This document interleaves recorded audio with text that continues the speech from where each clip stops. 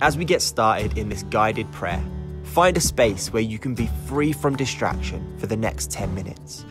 As we've said before, these guided prayers are not a substitute for your prayer life, but they are a support for it.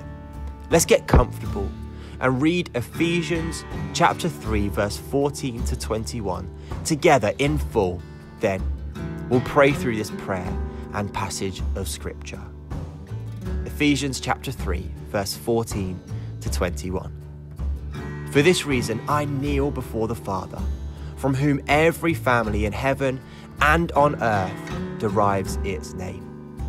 I pray that out of his glorious riches, he may strengthen you with power through his Spirit in your inner being, so that Christ may dwell in your hearts through faith. And I pray that you, being rooted and established in love, may have power together with all the Lord's holy people to grasp how wide and long and high and deep is the love of Christ, and to know this love that surpasses knowledge, that you may be filled to the measure of all the fullness of God. Now to him who is able to do immeasurably more than all we ask or imagine, according to his power that is at work within us.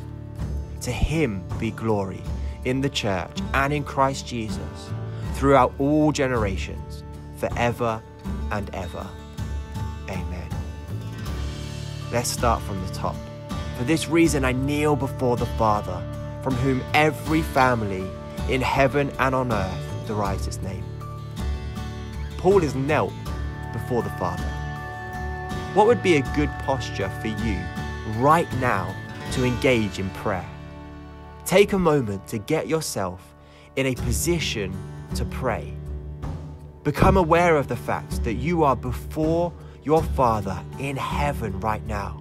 He is not some distant idea or theory, but a true, loving Father welcoming you into his presence. He has brought you into the family of God through his Son, Jesus. Why don't you tell God what it means to you that he is your Father? To me, it means that he loves me, he is for me, and I can be completely open with him.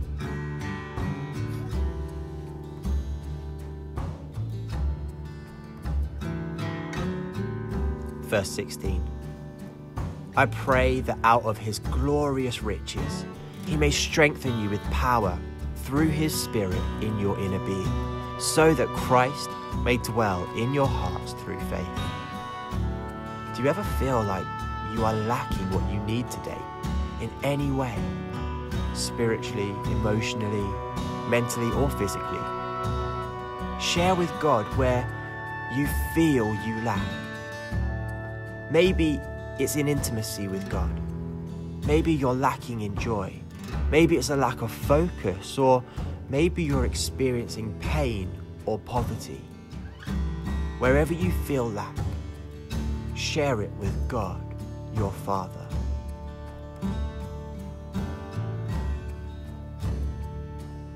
He wants to and can turn your lack into plenty out of his glorious riches.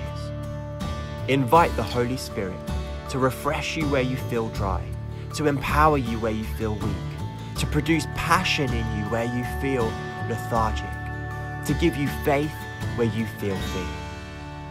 You are not your lack, because Christ dwells in you, and in him you have been brought to fullness. Take a moment to contemplate these words. I am not in lack, because Christ dwells in me. Why not repeat it out loud to get this truth established in your heart? I am not in lack, because Christ dwells in me. Let's go to the next verses. And I pray that you, being rooted and established in love, may have power together with all the Lord's holy people to grasp how wide and long and high and deep is the love of Christ, and to know this love that surpasses knowledge, that you may be filled to the measure of fullness of God. It is impossible to understand how much God loves you.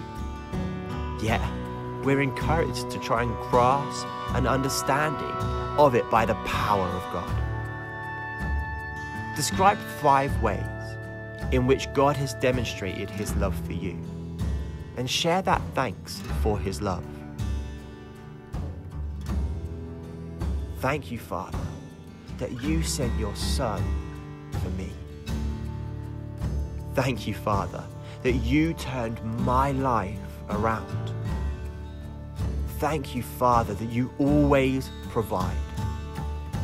Thank you, Father, for the power to live as you have called me to.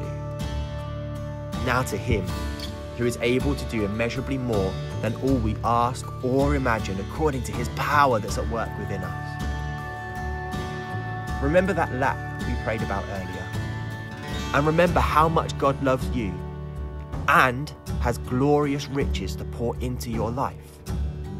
I love that his love means not only can he do more than I ask or imagine, even in my lap, but he wants to. Let your God-given imagination run wild with more faith for how God is going to impact others through what you thought was a lack, but is an opportunity for God to move in and through your life.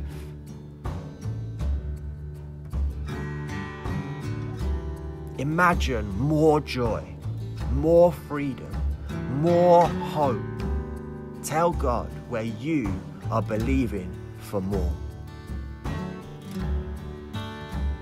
To him be the glory in the church and in Christ Jesus throughout all generations, forever and ever. Amen. Let's end this guided prayer with praise. In your own words, give glory to God. If you've been seated or kneeling throughout this guided prayer, maybe you want to stand and lift your hands in worship. The God of more is working in and through you today.